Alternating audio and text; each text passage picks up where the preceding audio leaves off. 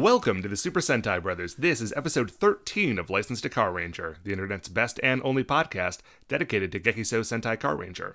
Each week we watch an episode of the show and we share our thoughts with you, the listener. My name is Matt J, and with me as always is my co-host and brother Dave. Dave, how you doing today? Not bad, man. Things are... I'm good. I'm glad to hear it. Yeah, no, me too, right? I'm glad to report it. All right. It's a nice day here in Cleveland, Ohio. It is. I think it's finally... There was some goofy thing I saw going around where it's like, here's all the seasons. Oh, yeah, like all the Midwest seasons that are like... Right, it's like winter, then like Liar's Spring, winter again, then like Fool's Winter. Yeah. And then... Or Fool's Spring, and then winter again, then actual spring. And I think we're in actual spring now. Yeah, we are getting into like, it. I took a... We're going out like a lamb.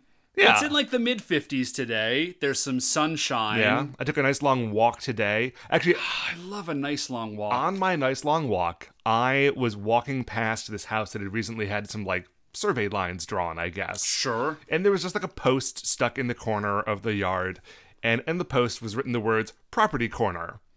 And I looked at that and I'm like, that's a weird segment. Oh, that's not a segment of a show. That's the corner of the property. Okay, I listen to too many podcasts.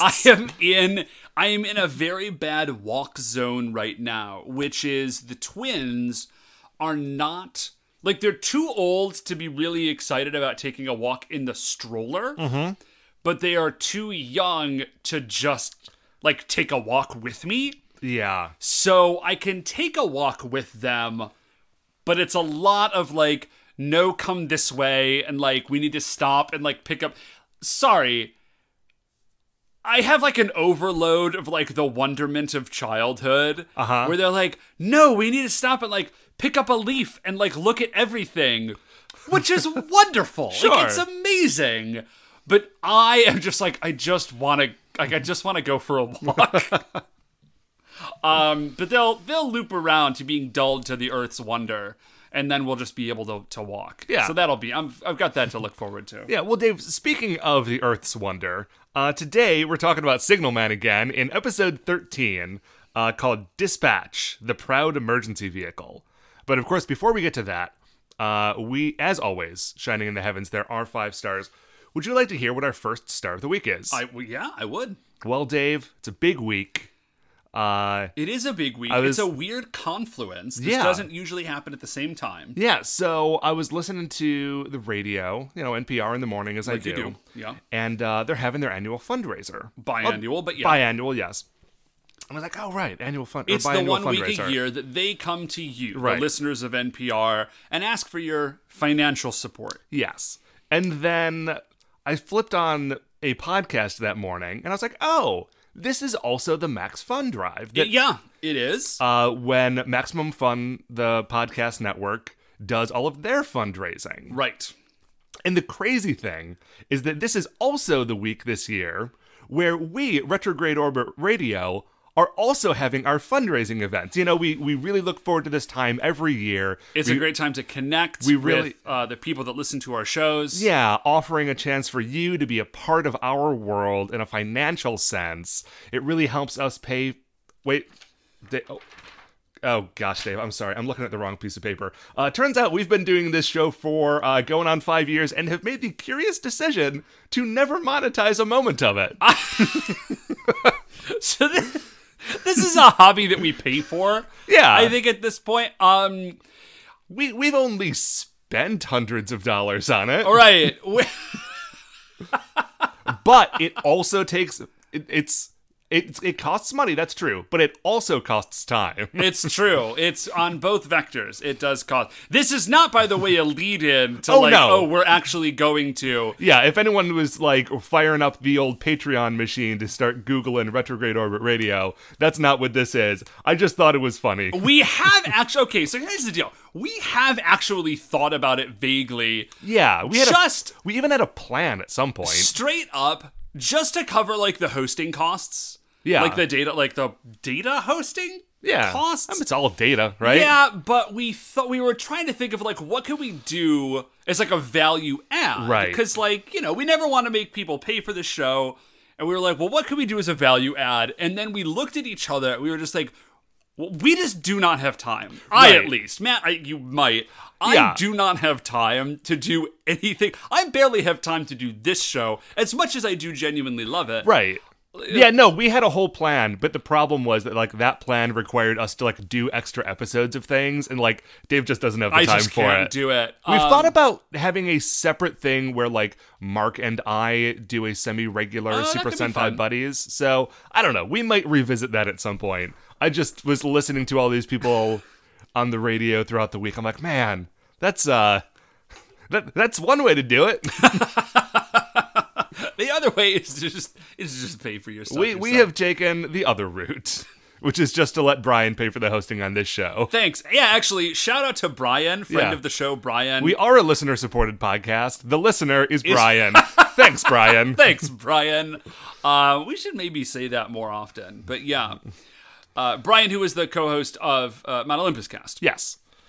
Anyway, Dave, what is our second star of the week? So our second star of the week, Matt, is another actual great confluence of events. And the confluence of events is that I am on spring break this week. Wonderful. Which rules. And the part the dad has like a training. Our father has like a technical training that he has to do. And it turns out that like one of the places they offer this technical training is in Twinsburg. Which is very close to where I live. And so mom and dad are just visiting for the week while I have spring break. Which, it's a delight to have mom and dad visit. I was telling this to somebody. I was like, oh yeah, my mom and dad are visiting. And they're like, oh, parents visiting. I was like, no. This is 100% positive. Like, there's no downside to this. Like, my parents are fantastic. I genuinely love having them visit. And then, like, they started to make another joke about it. I was like, no, don't. I was like, you can make jokes about your parents if you want, but I do want it to be very clear. I'm not joking. I'm genuinely excited that my parents are coming to stay for the week. I reject your jokes, I reject your jokes, good sir. I love my parents. Anyways, but this is great because my kids love my parents, and I will actually get to sleep in over the course of... I mean, I am genuinely excited to see them as people, right? But I am also excited for some babysitting. That's very, very exciting to me. So maybe you'll actually get a chance to see Captain Marvel this week. I think I'm going to. I'm stoked about it. I hear the reviews are mixed, but I reject that. Yeah. I think it's probably going to be awesome because I have yet to see a Marvel movie that I did not walk out and say like, yeah, that ruled. Yeah, I mean, like, maybe Iron Man 2, but even that had some good stuff in it. Even Iron Man 2 had some good moments. Sam Rockwell's in that movie. Sam Rockwell is in that movie, and Whiplash gets, like, his own crazy suit of armor. There's upsides to this movie. Yeah, it's got the briefcase armor. Yeah, that's great. Anyway, so, Dave. That's the whole second star. I'm just on spring break and looking forward to getting some sleep. What, Matt, is our third star of the week? Dave, third star of the week is actually movie-related as well. Okay. Yesterday... The other one was like tangentially movie. Well, okay, we were just talking about movies. So I'm going to continue to talk about movies. Yesterday, I was having a lazy day at home. Love it.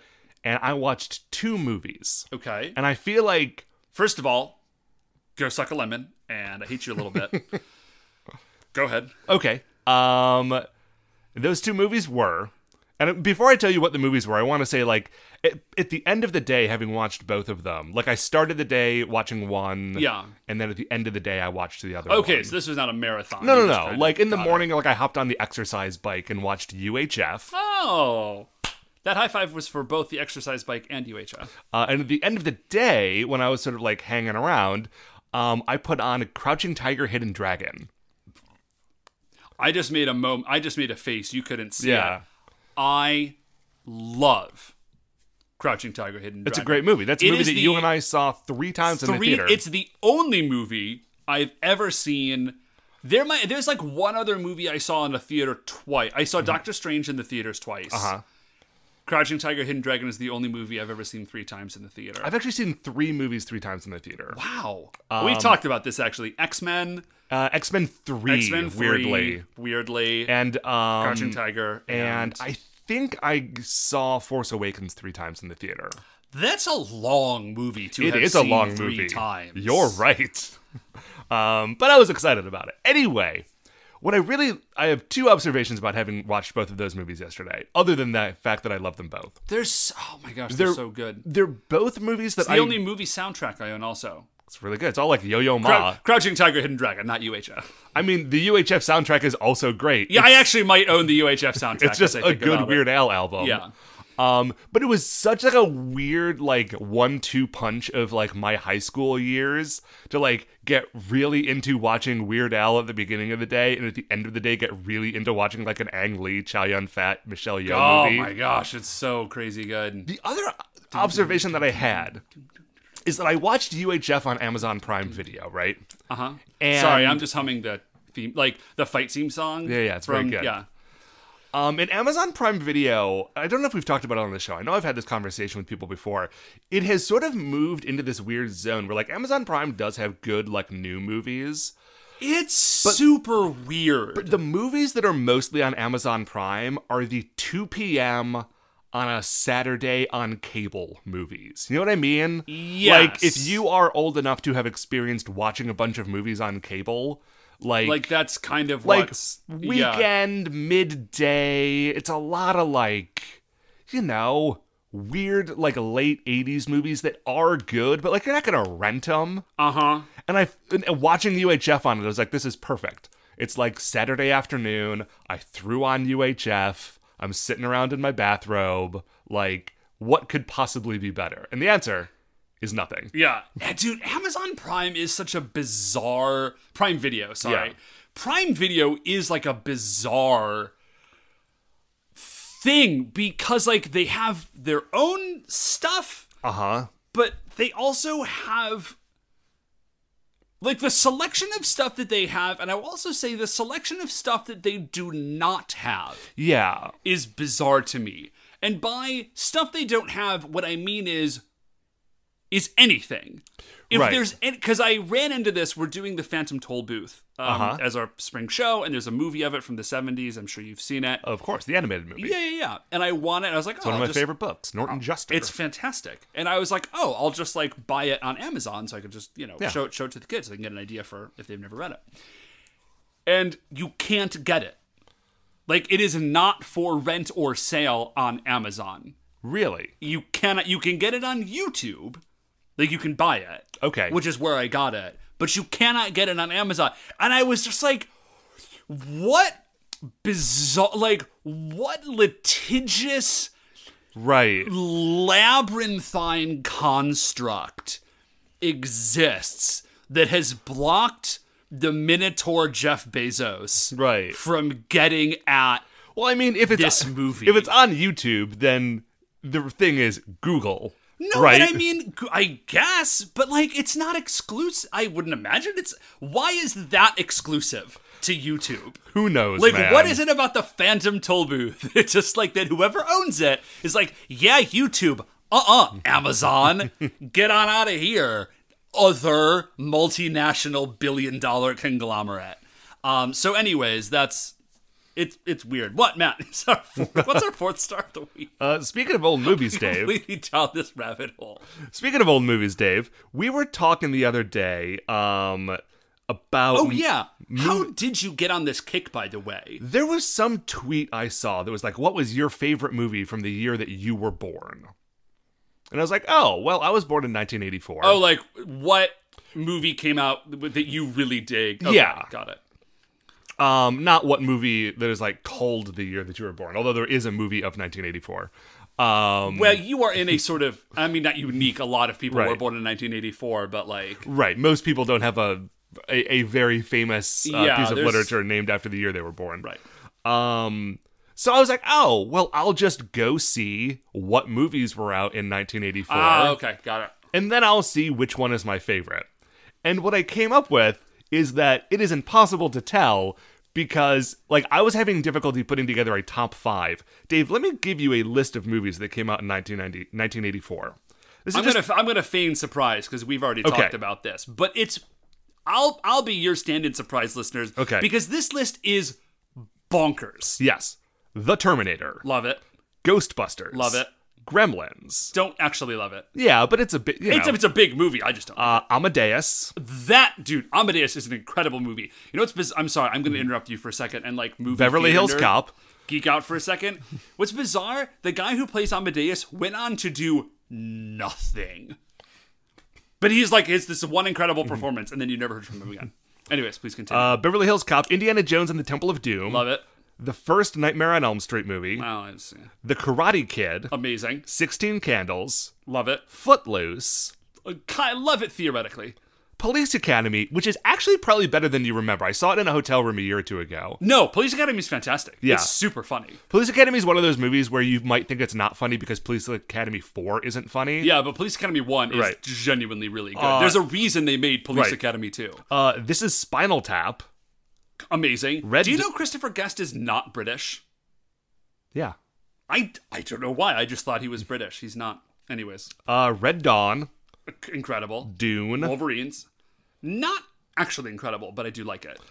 Conan the Destroyer, not the Barbarian. Okay. But Destroyer's the one with Wilt Chamberlain and Grace Jones. Yeah. Not as good. Not as good, but it does have Grace Jones. Still fantastic, yeah. Romancing the Stone, Once Upon a Time in America, The Last Starfighter. Love The Last Starfighter. Splash came out in 84, Buckaroo Banzai, The Neverending Story. It's just like this incredible list. Chud came out. Firestarter, also surprisingly good movie. Breakin' and Breakin' 2, Electric Boogaloo, same year, 1984. I need to know more about that because I don't know either of those movies. Except that I am blown away that the first one came out in 1984 and the sequel also came out in 1984. I think that they are like dance troupe movies. Oh, okay. Like they're like breakdancing movies. So this is like Step Up 1984. I don't even know if there's a plot to Breakin', honestly. Okay. Anyway, it's wild. That is all I wanted to say. It was just to read that list to you and tell you how insane that year was. I know that there are other years that have good movies, but apparently my year is the best one, so I guess get dunked.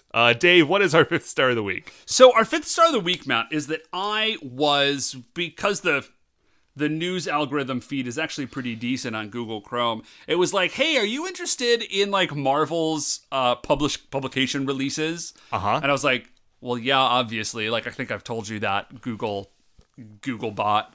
And so I did just find out, they just released this. Maybe it's CTV2, actually. Yes, this was like 2 days ago. That they are doing Absolute Carnage.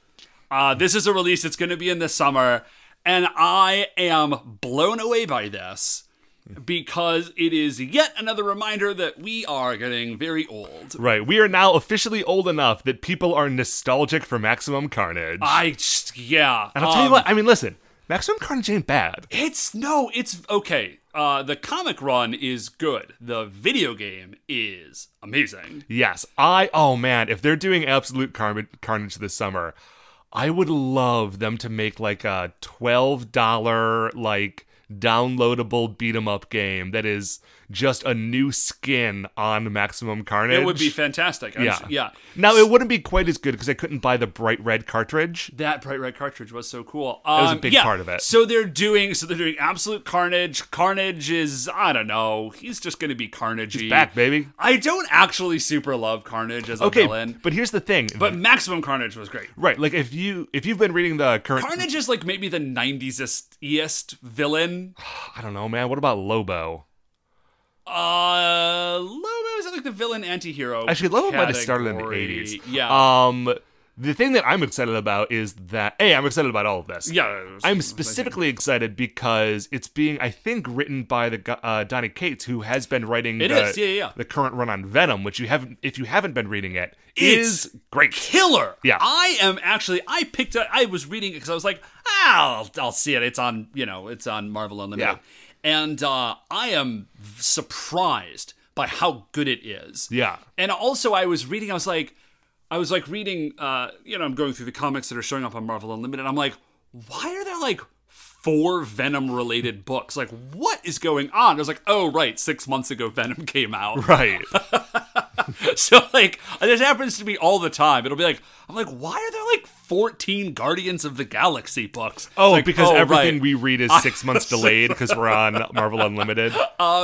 Yeah, there's like a whole new symbiote, and there was like a secret history of the symbiote and stuff. It's great. Yeah. So they're doing that, and they're also doing some new X-Men thing that Jonathan Hickman is writing. Yeah, apparently, like, I was like, oh man, Jonathan Hickman is back. And I just read something. It's like, oh yeah, I've been back for like a year just working on this behind the scenes. Oh, really? Yeah. Oh my god. That's very exciting. Jonathan Hickman is the best. Very excited about comic books in general, about those ones in specific. But another thing, Dave, that I'm excited about is it watching this clip of Breakin' 2 Electric Boogaloo that I just found on YouTube? Cause it should be. Okay, yes, we're no longer doing a Sentai show. We are doing a live recap of Breakin' 2 Electric Boogaloo. Here's what's happening. There are a bunch of people in leather and spikes, naturally. One man is wearing a recreation Confederate soldier's hat.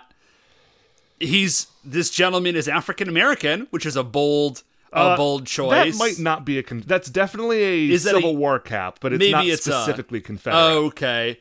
And I think the thing that's blowing my mind is how not impressive this dancing is. Well, they've only just begun, Dave. Okay. She just took her coat off. Things are getting real. Things are about to get extremely real. There are clearly two sides to this dance battle, but they're dressed so similarly, I'm really having trouble telling who is who. Well, now, part of the difficulty of this, Dave, is that we're not listening to the music. Oh, sorry. So watching people. Okay, I am sorry. You've got the headphones music on. I do not. This guy just pulled out some nunchucks. Another man has taken the garbage can lid as using it as a shield. That guy's just wearing a drum major's uniform. Now, with the music, this is a lot better. Yeah, this seems actually, Dave, hold up. I just realized that with the music, this is a lot better, which means that to the listeners, they're neither listening to the music nor watching it. They're just listening to us, so we should probably stop this. We can move on. And move into the what is nominally the point of this show, which is talking about Sentai. We're going to take a break, and we will be right back. Okay, welcome back. So we've just finished watching episode 13 of Signalman Rules. Now listen, does it have the raw hip-hop energy of Breakin' 2 Electric Boogaloo? Well, no, of course not. No, it does not. It is a very good episode of Sentai, though, and does contain 100% more Signalman, which I think is, well, I mean, mathematically speaking, it contains infinitely more Signalman than either Breakin' or Breakin' 2. Yeah, so that's a huge point in its favor. Well, Dave, let's just get into it. We start on the man himself, the Signalman himself. The Signalman himself. He is at Koban Station. Does Koban mean Koban Base? Koban Base. Sorry. Is Koban like policeman or something? Apparently, Koban is like the name of that kind of booth. Oh, okay, great. So nobody's there. He's like in the middle of a park. So this is a mobile base, which I guess makes sense. And Ichitaro, who is, I didn't remember his name, but I did recognize him, is the president's son. He's been in like 3 or 4 episodes at this point. The president of Pegasus Motors. Yeah, sorry, not the president of, I guess they have a prime minister in Japan. So Ichitaro rides by on a bike, and Signalman is like, someone to help. Excellent. Because there's nobody else there. He blows his whistle, and he goes over, and he says like, stop. I'm a space police officer. And he presents his ID, and then we cut.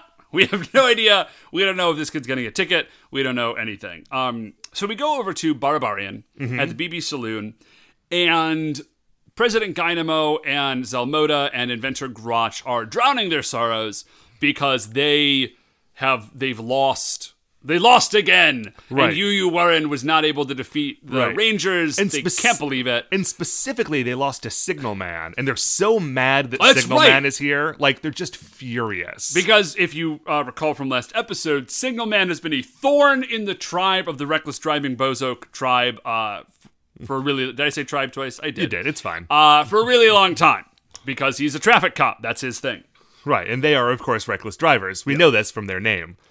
So they're trying to figure out, like, what do we do? Like, we thought we had this great plan with Yu Warden, but it totally fell apart on us. And then Zanet walks into the bar, and she's like, hey, why don't you let me take care of it? I have an idea. I can do this. Yeah, which is the first time that we've seen Zanet, like, go into the field, right? Yes. I feel like there was one other time where she was like had an idea, like it was her plan. Yeah, but this is the first time she's I don't like, think we've seen her on Earth before. yeah, she's like, let me go take care of this, and they're like, oh no, Like, beauty Zanat, my darling Zanat, President Gynamo says, I can never put you in harm's way. And she's like, oh, like, let me do it. like that's sweet of you, but seriously, like, I can do this. I can I've handle got this. a plan. I've got a plan. And she's like, check it out. Yu Wuren busts in through the door. Right. And President Guy was like, weren't you dead? Like, you definitely died. We all watched you, and we watch a flashback of the previous episode, and we watch him die again. Well, it's like, oh, yeah, he did die. But he was so upset about losing and so excited about the idea of, like, redeeming himself to the Berserk that it revived him. His devotion has revived him. His devotion to being a very dangerous driver has brought him back from the great beyond, and he is ready to rock and roll. He is no longer Yu Wuren. He is now revived Yu Wuren. And, which, throughout the course of the episode, that is just his name now. Yeah, so what he gets is, like a World War I, like, Kaiser's biker helmet with, a spiky thing on it. I think that what's actually happening is more spikes are just, like, coming out of his back.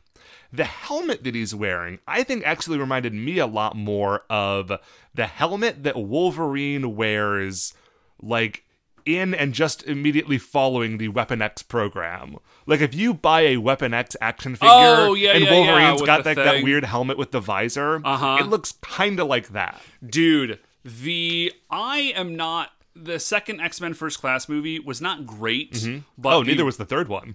Was there a third First Class movie? Well, there was First Class. There was... Yeah, I think so. There was First Class. There was... Anyways, the point is there's a Wolverine cameo in one of them, and it rules. Oh, yeah. Yeah, that's a great moment, because it's like Weapon X Wolverine. Anyways, so she's like, listen, he's leveled up. He's covered in spikes now. He's got this rad helmet. Like, we're ready to roll. Like, we can do this. And... well, we'll get to the plan in a second. Because it's bizarre and makes no use whatsoever of Yu Wuren. Right. In fact, Yu Wuren is the thing that makes this plan fall apart. Well, okay, we'll get there. So, we go back to Earth, and what we see is Signalman has stopped Ichitaro. The only reason is he's not riding a bike right. Yeah. And Signalman's like, listen, whatever it is, if it's a bike, a space car, a motor car, any vehicle, there's a right way to do this. I, Signalman, will teach you. And so he's like, both hands on put your head straight ahead to keep your eyes on the road. This is what we need to do. And then in the distance, we see Zanat appear. Yes. And she is, from a distance, what I think is happening is that she is pushing a baby carriage. That is not what it is. That is not what it is. She is just like wheeling a hospital bed down the sidewalk. Yeah. Sorry. And she is not dressed as Zanat. No. She is she's got like a very nice kimono, and like her hair is down, and her makeup is like softened. She's not wearing like the sort of stark makeup that Zanat wears. And she looks very nice. And what is clearly Yu Wuren is all wrapped up in bandages. And then he has clothes on over the bandages. And he is in this hospital bed.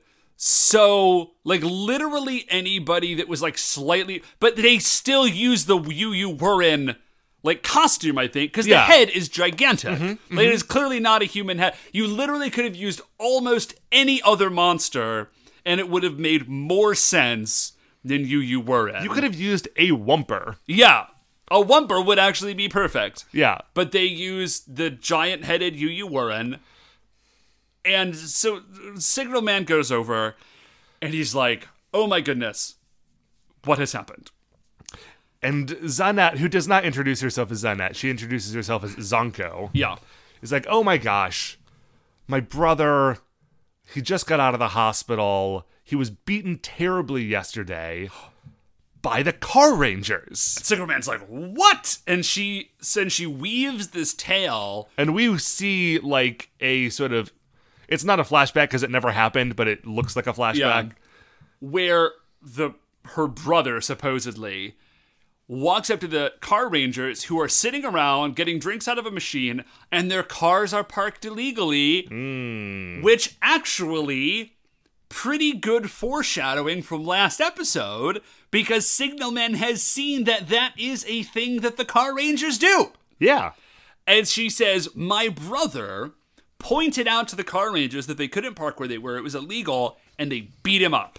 They beat him, they put him in the hospital. They beat him so badly.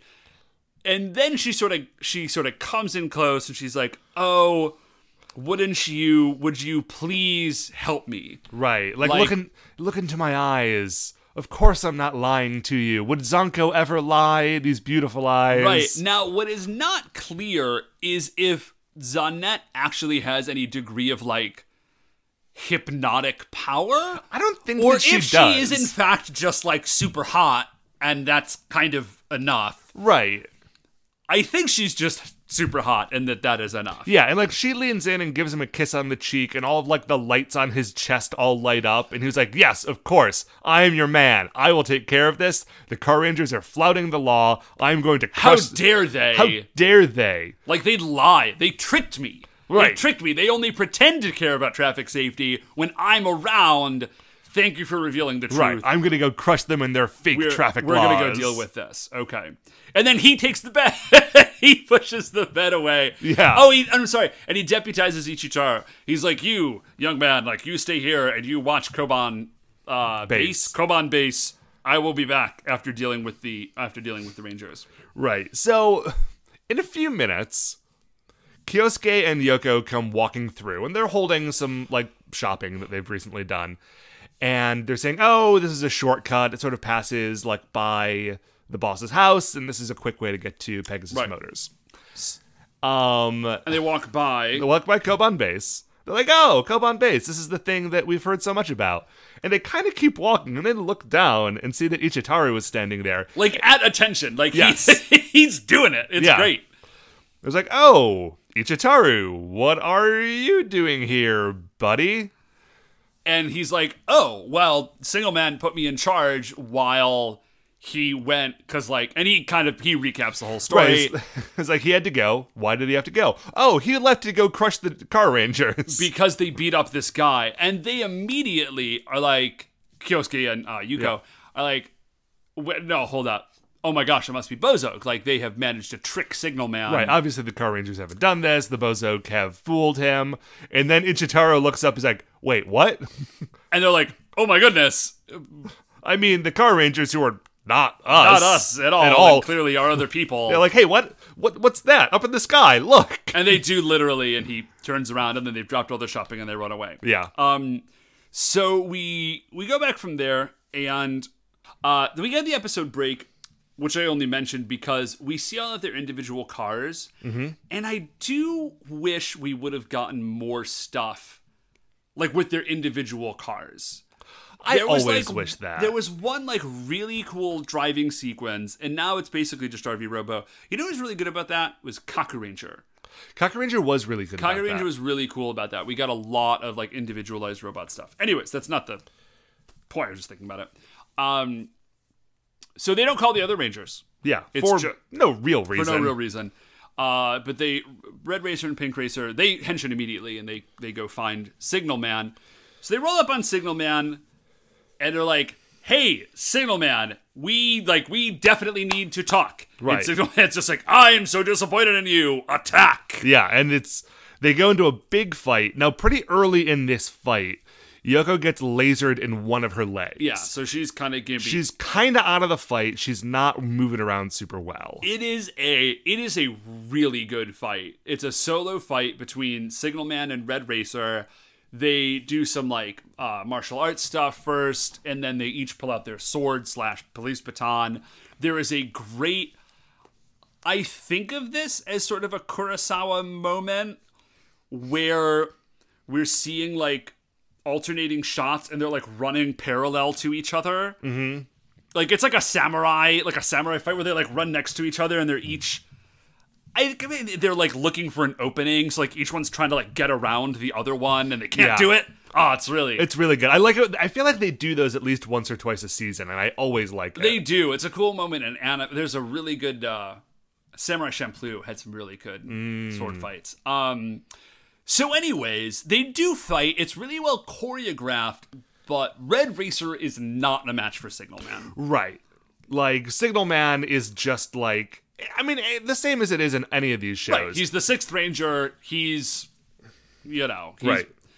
He's just stronger. Now, Zanette and the wrapped up Yu Yu Wuren are looking on. Like, they are watching this whole thing, and Red is trying to talk to Signalman. He's like, dude, this is a trap. This is not, like, you've got to listen to me. Signalman is just not having it. But as Kyosuke, like, sort of gets a couple of good moves in and, like, poses cool, Zanette looks at him and she's like, oh, man. That Red Racer. That Red Racer, though. That guy's dreamy. I am into this Red Racer. Do I have a thing? My boyfriend is a huge monstrosity. I didn't realize there were hot guys. It turns out. Who knew? I think I'm into Red Racer. And then, you were. The revived you were. The revived you were. And he's like, no. Pink Racer is where it's at. And he's so... he is so overcome with his, like, sudden infatuation with the Pink Racer that he just tears off all of his bandages and starts running at her. Like, Pink Racer, I love you! And Zanette's just like, oh my gosh. Like, this has suddenly gone very badly. And so, finally at this point, Red Racer's like, Signalman. Look, over there. Please look, it's it's Revive Yu Yu Wuren. It is definitely not a human being that we beat up for yelling at us about our cars. Signalman is destroyed by this. Right. And then Zanette walks over, still dressed as Zanko, and Signalman is like, oh my gosh, Zanko, what's going on? And she's like, oh, dude, like, we're way past that. She's like, no, I'm not. I am Beauty Zanette. Like, she does it like a little, it's like not a full transformation, it's just like a clothes transformation. She had this like an umbrella, and she drops her umbrella, and then like when it drops, she is in her Zanette costume, and she's like the hottest of all the Bozoke, and he's like, I was fooled. How could this have happened to me? The Signalman. And then Zomoda shows up, and he's like, Wumpers! He's like, okay, this is going bad. It is time for me to be here with Wumpers. Is this the point where they... Yes. At some point in here, Kyosuke gets on his radio and calls the other three, and he's like, hey, this is a belated Bozoke alert. Please get here as quickly as you can. And all of them just look down at their radios like, why? Why is he suddenly being very urgent about this? Right, like, why didn't you call me before? Has this been going on this whole time? They're like, all right, I mean, like, whatever. We're still gonna go. Yeah, so they transform and roll out, which is a different show, I know, but... Yeah. Well, I mean, they definitely transform, and they do, in this case, definitely roll out. Yeah. So it works. Wuren is uncomfortable. Yeah, what I have in my notes here is that the revived Yu Yu Wuren is probably going to drop down a few spots on this list based on his activities in this. Yeah. Like, he's going to move into the creep zone, I think, of Creature Royale. Yeah, like, he's definitely a monster, but now he's definitely, like, a creep and a monster. Right. So, Red Racer and Signalman make up.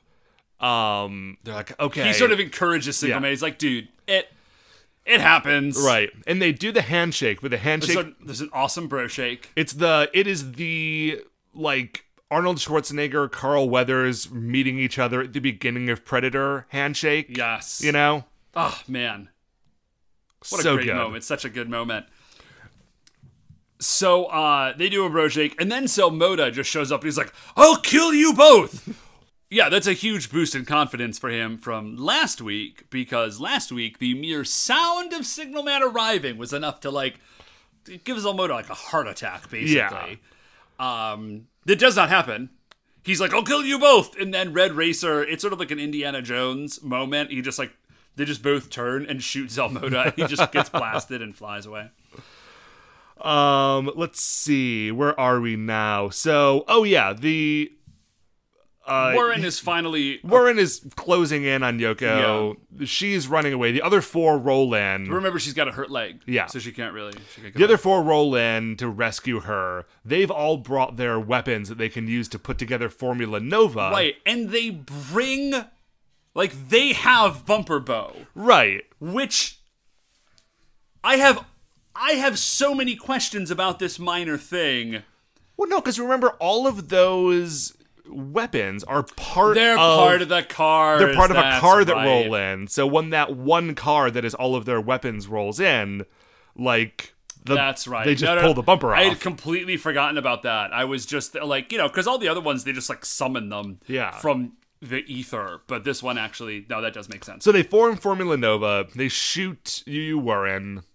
And he dies. Terribly. Right. Zadat is like, no, I've got Emo Yokon! And she hurls it from across the field and dunks it. Right. Well, he's got a huge open mouth, it's pretty easy. But it's still, it's a 3-pointer from the half court. So he is that grows. How a sports thing would work? Right? Yeah. 3-pointer from the half court? Yeah. Dude, so, you played basketball. Like, literally upwards of 20 years ago. So now he's giant. They try to shoot him again with Formula Nova, which I really like. Because they're like, it might work. We're already here. We've already got it. We might as well, angle it slightly up and shoot him again. Yeah, no, it doesn't work. No. And so he's, shooting lasers at them, and they are, at this point, sort of unable to get themselves together well enough to summon RV Robo. Well, I think they're about to, but... Doesn't matter. Suddenly, they hear some sirens.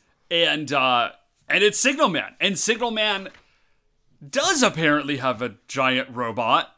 I really felt like last week he definitely didn't have a giant. Maybe it was like he had to get it in from space or something. Sure, it was still being shipped in. But anyways, he does have a giant robot. And this robot just is Prowl. Yeah, it's just the Transformer Prowl. I think it even kind of transformed. It looks like Prowl. It kind of straight up transforms. It's transformation because, it's a giant, police car, right? And it comes driving up, with, every other police car in Tokyo, which I think is great. It's a great moment. And then he goes into a tunnel, and, the brakes hit, and the car does sort of a wheelie. Yeah. And the whole front end flips around and becomes legs. The front end, flips out. Yeah. And then rotates 180 degrees. And then the whole thing shoots out of the end of the tunnel, which is a ramp. And in mid-air, it does the final one or two flips to lock it into the person configuration. Yeah, the last two clicks. And it's great. Yeah, it's really, really good. Its name is Sirender. Yeah, which I love. And it's got a bunch of great armaments. It has a giant handcuff launcher, like the character from Cops. Yes. Not Cops, the reality TV show, the cartoon show. Long Arm, I think was that guy's name. Mm-hmm. So he's got a giant cuff that he uses, because Yu Warren has got a little machete thing. Yeah. So he uses that, and then he also just has a knife that comes out. It's sort of like the knife that comes out of Gundam Heavy Arms' arm. Yes, thank you. That's very good. He's got a shield. He's got a gun. He's got on the top of his arms. He's got just slots, and just a bunch of stuff comes out of those. Yeah, I'm sure it was a very cool toy. Yeah, it's probably a really cool toy. So they fight back and forth for a few minutes. Not a few minutes. They fight back and forth for a few seconds. Yeah, it takes 30 seconds or something. And then Sirender pulls out its final weapon, Siren Vulcan, which is just a big fire gun. And it shoots big fire. And then that is again, Yu Warren. Finally, now the revived Yu Warren joins his previous state. I mean, we would assume this is the last of him. Who knows? Double revived Yu Warren. That would actually get him to move back up on the list. Yeah, I was going to say, if he can do a third. And that's basically it. They all end up at sort of hanging out and handshaking at the end. And they're all looking up at Sirender, and he's like, this is my cool robot. They're like, it's a really cool robot. But they're also wait, we also have a cool robot. We just didn't have a chance to get it out, but we've got one. It's very good. And it's he's the like, RV Robo. He's like, yeah, oh yeah, sure, yours is fine too. He's like, I saw it. It was good. But like, I like this scene because it definitely feels like all of the Carrangers like really being proud of RV Robo. Like, no, ours is good too. Like we're not saying we don't like yours, but we do like ours as well. Right. I just want you to respect it. Yeah. And then it is the end of the episode. Yeah. But of course, David, it's not the end of our episode because first we need to determine where on the list the revived Yu Yu Wuren goes. Now, I assume that we are not leaving Yu Yu Wuren in its place and adding revived Yu Yu Wuren to the list, right? Oh, are we not? I assumed that we were. I mean, he does have a different name. He does have a different name. Because Yu Yu Wuren is... Oh, actually, we probably don't need to. Yu Yu Wuren is very low on the list. He's 147 out of 155. Well, okay, Yu Yu Wuren... Revived Yu Yu Wuren has a slightly better look than Yu Yu Wuren does. Right, but he's also creepier. He's also creepier, and he's also kind of a creep. Yes. He is not as creepy as General Cactus and Bara Nightmare. No. And frankly, I don't even know if he's as creepy as Voice Dimension, and Voice Dimension happens to be the person who's right below him. Yeah, so I would say that he... No, let's not put Revived Yu Yu Wuren on, because you know where he's going to go is directly below Yu Yu Wuren. I mean, we could do it. We could. It's our list, Dave. Well, Matt, would you like that? Should he have a separate entry? Yeah. I can make it happen right now. All I need to do is hit add cell. It's super simple. Because I made a note in my notes that we needed to punish him on the list for his actions. Okay. And he needs to go at least one slot lower, even if that just means that he is below himself. There you go, Yu Yu Wuren. It's a rare dishonor you have received. You suck real bad. Please don't come back again. I actually do kind of please come back again, because a third would... Yeah, the third time would make it a good joke. But Dave, that is perhaps the end of Yu Yu Wuren, but it is definitely the end of another episode of License to Carranger. Before we finish up here, I'd just like to remind you that you can email the show at supersentaibrothers@gmail.com. If you want to get any updates on future episodes or check out the things that we're talking about on Twitter, we are at Super Sentai Bros. If you would like the show, please remember, shining in the iTunes review section, there are 5 stars. Rate, review, subscribe on Apple Podcasts or wherever it is that you find the show. That is a good thing to do, and it helps us and other people, and yourself, like inside. The Super Sentai Brothers are a production of Retrograde Orbit Radio. If you'd like to listen to any of the other great Retrograde Orbit Radio shows, you can do that all at retrogradeorbitradio.com. Once again, we are the Super Sentai Brothers. I'm Matt. I'm Dave. And we'll see you next week for the greatest show on Earth.